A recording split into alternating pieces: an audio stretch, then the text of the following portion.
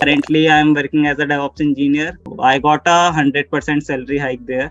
I was placed into an IT company from college. After that, I switched into HCL at a network analyst position. Project which I made for Intellipaat, that I showed to that Microsoft team.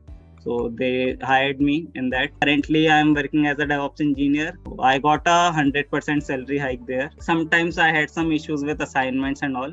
So they used to support me. They gave me references how to solve them, and yes, tech support was supportive enough. And so I had a great learning experience with Intellipaat, and everything is good. Before joining Intellipaat, I was clueless about my career journey, like where I need to go. After joining Intellipaat gave me a direction of cloud and DevOps.